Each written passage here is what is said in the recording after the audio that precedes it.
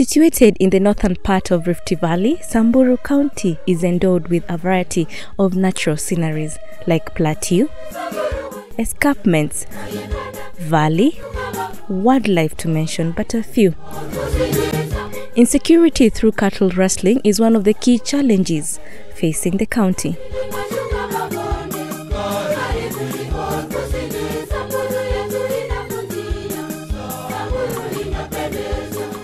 Caritas Maralal, through the Catholic Justice and Peace Office, is one of the key actors promoting peace and reconciliation efforts in the county.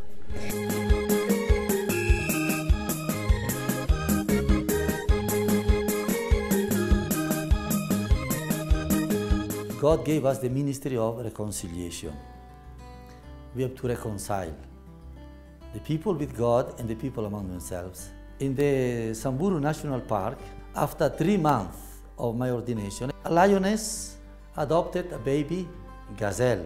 And for 2 weeks, she was going around with this gazelle, a sign of God that can make impossible things to become possible. If a lion stays with a gazelle, why can't a Samburu stay with a Turkana and a Pokot? As people of God, as a church, we believe that is a priority now, to talk about solidarity and peace and forgiveness. And as a practical thing, there is this campaign of sensitizing the people, speaking every time about this issue of peace and so on and so on. We organize our Caritas office and we sensitize the people, the Christians, the children of the school and so on, with this new mentality that we are part of the people of God, we are part of Kenya, and Kenya's got a variety of tribes, 42, and we have to stay together.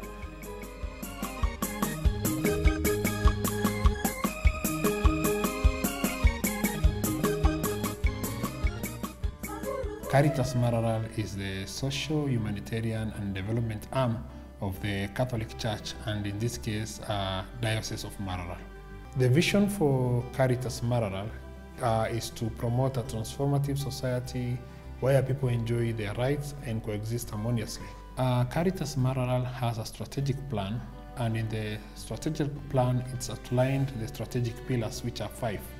The first strategic pillar is justice and peace. This is a conflict area with a lot of insecurity. The other pillar is about access to basic services, which we deal with health facilities, promotion of human health. The other one is disaster management.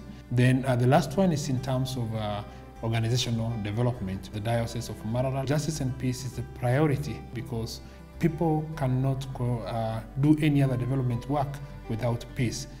So peace is our priority number 1. When Bishop Pante took over from Bishop of Marsabit, we the Caritas were mandated to spearhead this mission of reconciling.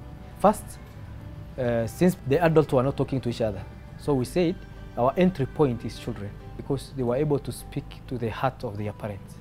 And we engaged the children to have a pen-pal relationship.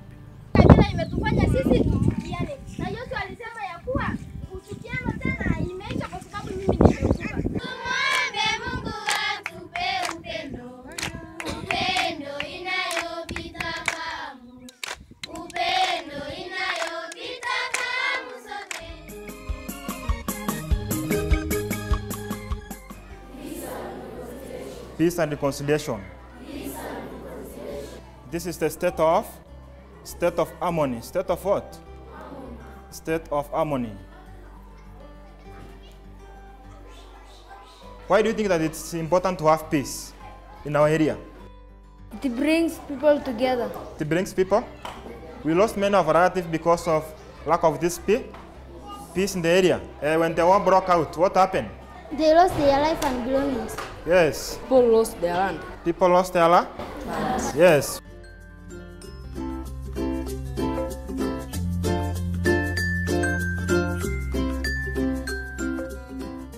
This Peace Club, one of the paramount importance is that it brought our neighbors, that's the Pokot and the Samburus, together.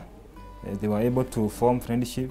These children were from these various communities were able to interact. Right now, as we speak, many of them have friends from the neighboring schools. That's from the Pokot side. They have friends. and they do even communicate. They do even send gift to their colleagues or to their friends due to this peace. We established the peace committee from the Samburu side and the Pokot side. The peace committees now became a bridge between the communities to talk, to recover lost animals, to do kind of reconciliation when there is a conflict, and to stop any escalation of conflict.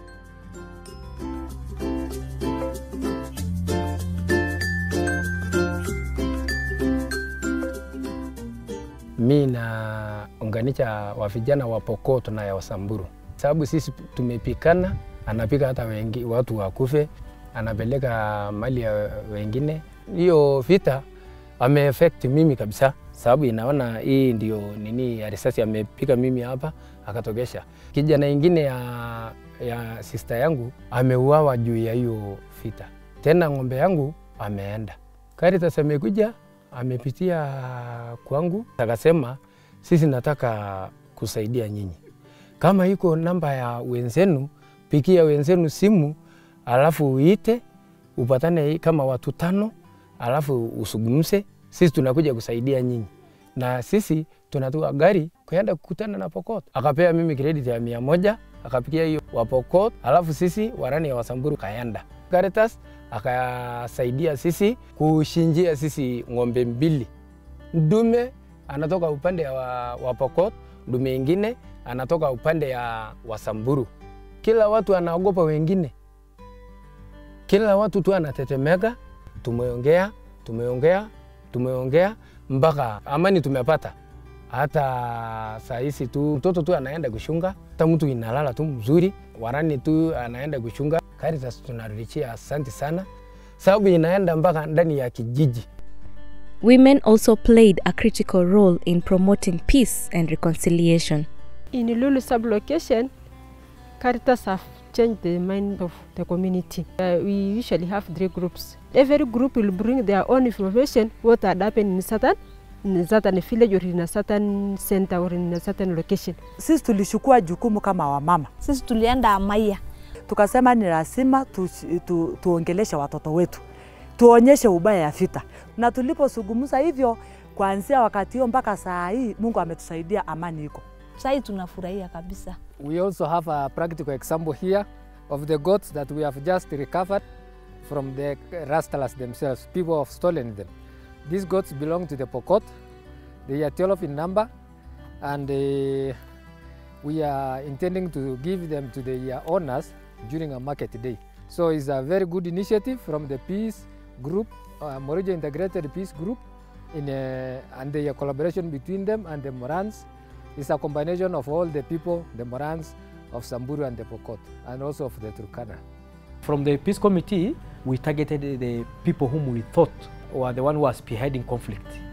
And one of our best example was councillor by that time, Mr. Lodungo Kiok. He used to be controversial. When the Pokot were attacking his community and his community were crying, he felt with them. And sometimes what he did, he could even spearhead and organize a group to respond, not on a positive, but even to go and attack. And this man also suffered as a person. And it was the same Pokot who shot him, who killed his own son while on the mission of peace building. And now he's one of the best peace builder in the county.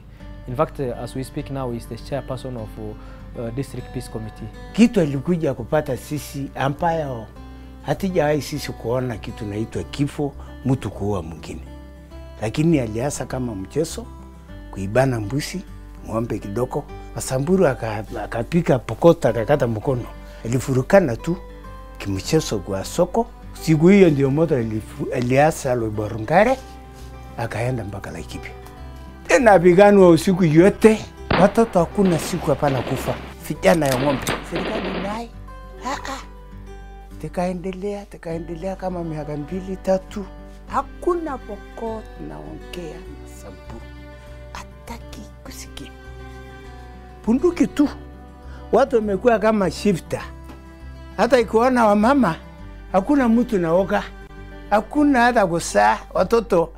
Yani hiyo miaka yote hakuna mtoto kidogo. Watu yuko msituni. Sasa mwaka ya 4 Mungu sijui ilipitia wapi, kanisa akasanyika, akaanza kuita wasee kidogo, naenda kuona huko, akasugumuswa, tutafanya nini sisi Samburu peke yako, tukashinjiwa ng'ombe, tutasugumusa, tutafanyaje na Pokot? Ui, watu hataki Pokot. Sasa tutaambiana nini? Sababu kuona huyu unakumbuka ile mtu yako aliuawa na ile ng'ombe yako umeenda na ile usuri ulikuwa anakaa kufanya na ni huyu tu ndio alifanya mimi nikae hivi. Caritas alitupeleka mpaka na nyuki wa Pokot karibu 20, basi 25 ama 20. Kusukumusa siku 2, siku ya 3 sisi naonesha video. Ile maneno yote ilikuwa amesahau, akarudi. Wakati tunakutana asubuhi kwa workshop, hakuna mtu, kila mtu anasema twende tufanye nini tupate hii amani, tutapikisha hii maneno aje. Yani kila mtu amehusika mpaka anataka kwenda kumwambia watu yake. Now motivated more than ever with a change of heart as a peace ambassador, his next mission would have been the last. Mimi kikimbia hapa sababu siku hiyo mimi ni kasula. Kipika hapa mbele ya ng'ombe, mimi natwangwa risasi toto hapa yote ilikuliwa risasi 5, ilienda kutolewa Uwamba. Na nilikuwa naendesha gari na bunduki pande hii. Sasa iko kijana yangu kubwa hapa, yeye alitwangwa, alafu mimi napigwa hapo tena. Mimi sijakufa hapo, naendesha gari kutoka hapo mpaka Longewa na hii mkono. Mimi nashika tu nikiendesha gari yangu na kufungua chaiti na futa. Mimi naendesha, naleta bunduki yangu hapa. Basi mimi napita. Kijana yangu kubwa ameenda. Wasee karibu watu 5 ilipigwa majeraha, lakini mmoja alikufa siku hiyo. Mimi napikia hii watu simu yangu. Sasa msijaribu kwenda Pokot. Hapana, lipisha kisasi. Basi Mungu anilipishie kisasi. Na kusema kweli, risasi ilinyamaza, kipa akasimama mpaka siku ile mimi natoka hospitali. Tukaanza kupanga mambo ya amani na kila mtu iliridhika, na ni baada ya mwaka 7 hiyo ile kitu ilifanya nipandilike. Hii vita kama angekuwa hii vita kweli kijana yangu na ni mtu alisoma angekufa? Hapana, mimi ningekuwa kiwete sahi. The third entry point which we used as a diocese was the connect activities called boarding schools. As a diocese and as an office, we helped the community to build boarding schools. And these boarding schools were not just normal boarding schools. We call it inter-ethnic boarding schools, whereby the children of Samburu and Pokot were able now to study together and spend a night under one roof.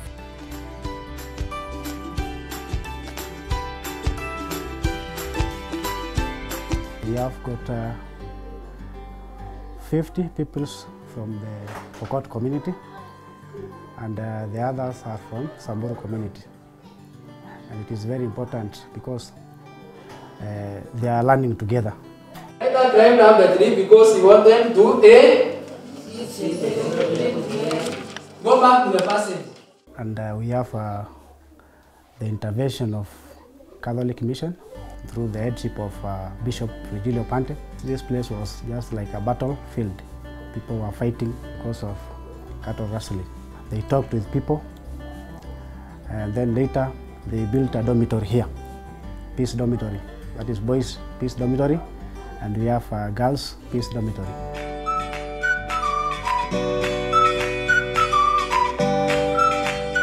Zamani hatukuwa na amani, tulikuwa tunapigana na Wapokot, lakini sasa hizi Mungu ametusaidia, tuko na amani, tunashirikiana na wenzetu. Niko na marafiki wengi kwa hii shule, Wapokot na Waturkana. Lakini na watu wa Catholic wametusaidia, wametujengea madoms, tunalala pamoja na wenzetu. tunashirikiana pamoja, tunakula pamoja, tunasoma pamoja. Tunatembeleana. Tunaenda kwa Pokot na tunaenda kwa kwetu. From the interaction between the peoples, even the parents, the parent could be able even to come here freely without even fearing. Mimi ni msasi wa hapa Siambu. Niko na mtoto yangu ambaye ako class 8. Sasa tulikuwa tunafurugana na Mapokot hapa mbeleni, lakini sasa tuko sawa. Juu tuko na watoto wa Pokot na tuna watoto wanalala pamoja, wanasoma pamoja. Sasa hatuna shida. This is as a result of peace that we have gotten, and we thank God for that.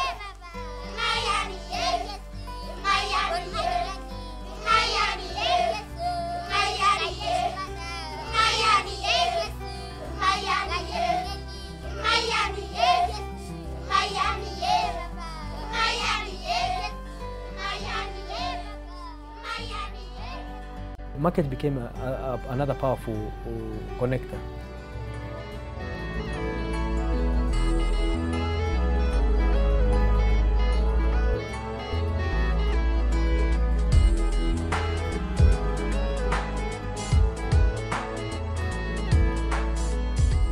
And this market, it was a place whereby the Pokot will come with the animals and sell the animals there.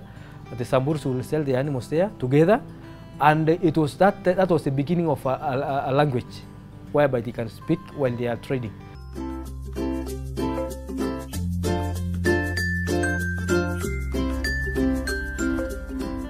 Tunafanya biashara pamoja. Kwa hivyo amani kuna umuhimu wake kubwa sana. Wakati sasa hakuna amani, unajua hatupati tuseme rasilimali kutoka akaunti zingine kwa sababu inasuiwa na hii ukosefu ya amani. So tunapokuwa na amani, kuna hiyo kutangamana pamoja, kufanya biashara pamoja na kufanya kazi pamoja. Fifth was the road connector. One, the road was used for security purposes. Second, road was also used for normal trading. The vehicles will be able to move down to the Pokot side and can be able to access the Pokot side. Third, the road itself was a peace road. And sometimes because when the road construction of the road went far nearer to the Pokot or nearer to the Samburu, they will spend either a night in the side of Samburu or spend a night either in the side of Pokot. So that was the beginning of building of trust between these communities. Situated at the center of the warring communities, Morijo Catholic Dispensary remains to be a great connector project of peace.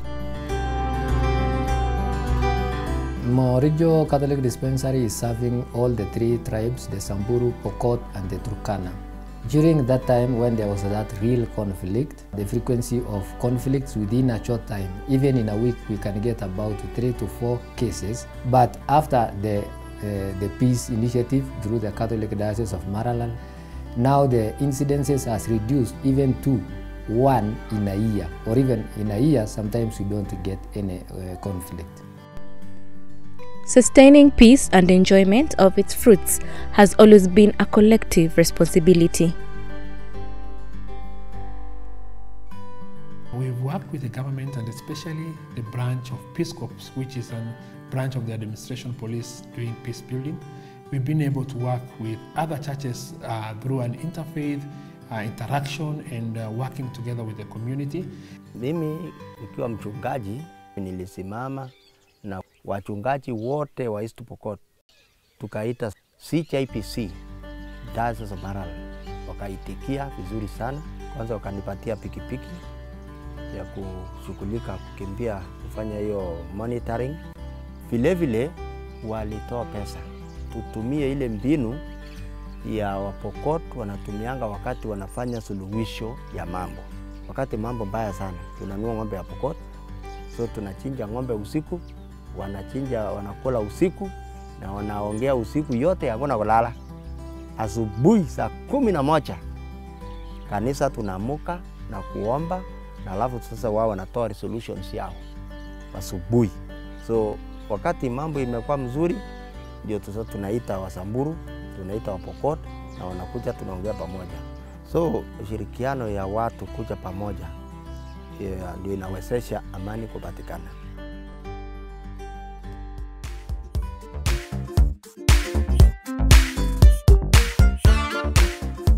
Kunakuwa na changamoto nyingi sana wafugaji katika ile hali ya kutetea mifugo yao. Inawasababisha kunakuwa na vurugu pale katika eneo ya malisho. Na kupitia project ya Caritas tukatengeneza kitu tunaita response plan. Tulihusisha village committees ya mambo ya amani ambao sana sana Caritas imewapatia mafunzo kwa muda mrefu. Wamejidhihirisha kwamba ni watu ambao wana ukakamavu katika mambo ya amani. Hatuwezi sema kwamba sisi kama serikali kuu tuna suluhisho. Tumeona kwamba suluhisho ya kudumu ni sisi kama viongozi ambao tumewakilishwa hapa. Tufuate ule mfano ambao Caritas wameweka, kuimarisha zile village committees za amani. Wao ndio wako pale mashinani, wanajua haswa nini kinasababisha vurugu. Tumefurahishwa na vile ambavyo Caritas wameweza kufanya kazi, na pia kuna mambo ambayo tungependa hata washikadau wale wengine wakija waweze kujifunza mambo mawili matatu kutoka kwao. Kanisa wamefanya jukumu kubwa kuleta amani, especially in peace meeting. Tena wakati tunataka kufikia watu ile wako na msoso, wananisaidia na mambo ya transport. Every village iko na msee ile amani inasimamia. Tuko na wasee ya amani upande yote ya Pokot, upande ya Samburu. Hata kama iko wisi, wasee ndio watafuatilia. Hakuna haja mimi niite askari au nifanye namna gani. Our role remains only a facilitatory role to facilitate these processes, and the community take a center stage in terms of determining their destiny.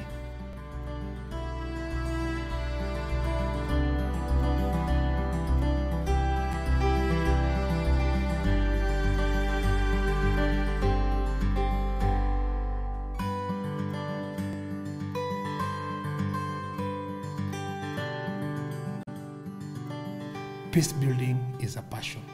It's not just like employment or anything else. And to do peace building, you need to engage your brain and the heart together. I've worked with people who are warlords. Nilikuwa murani kweli. Hata kama mkutano iko, lazima hata kama ni usiku saa ngapi mpaka nikufikirie. Waibe niko ndani. Niko na research hapa. Nikatokea hapa. Mwenyezi Mungu amenilinda. Na saa hizi vile tuko, kuna kikundi kweli inaendelesha amani. Kanisa Katoliki tuunganisha Pokot, Turkana, naye tukaungana. Imetusaidia sana.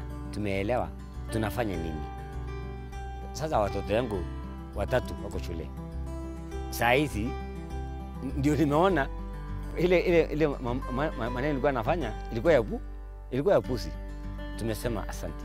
I see this as the greatest success when you change one warlord to a peace builder and then transform those communities who are just victims. They are victims of the situation, but now they are actors. They are actors and they determine their destiny. They say what they want, and that is the greatest change. That is the new dawn that we are looking at within our strategic plan. Don't use force.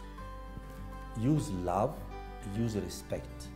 The non-violence, this magic word, non-violence, is the key to peace. Happy are the peacemaker. Happy are the meek. The message of Jesus is the key of the success.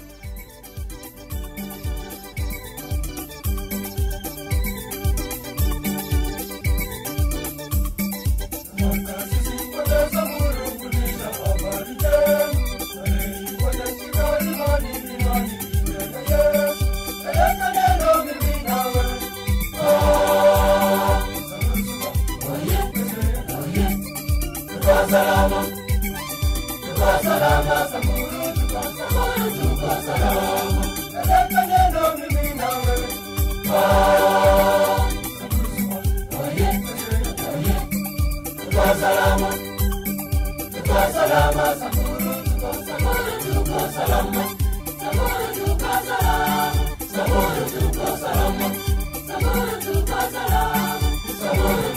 Salama.